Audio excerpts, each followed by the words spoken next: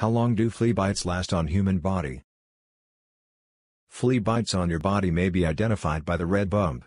Most people are not serious about flea bites and don't know that they have been bitten. But some people who are allergic to flea bite saliva can cause intense itching, red and swollen welts including bite marks in groups or clusters that may require a few weeks to heal. Flea bite saliva also causes an allergic reaction. How long flea bites will last depends on various factors as mentioned below. 1. How sensitive are you to fleas? 2. Have you seen a dermatologist to get the bites treated? 3. Are you sure if it is a flea infestation in the first place? Many skin conditions are actually similar to flea bites, but they may be something totally different and last longer. 4. Are you using techniques and procedures to prevent new bites? It will take a too long time than usual if you have sensitive skin. It may take a short time if you consult with a dermatologist.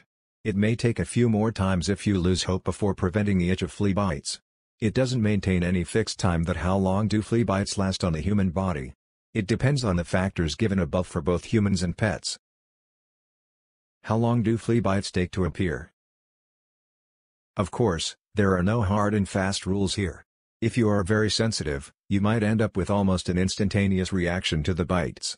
This is because fleas inject a protein into your blood to prevent it from coagulating. This leads to the release of histamine which causes swelling, redness, itchiness, and welts on the skin. Other people have a delayed reaction to this process. They may experience the symptoms a few days after they have been bitten. That is all.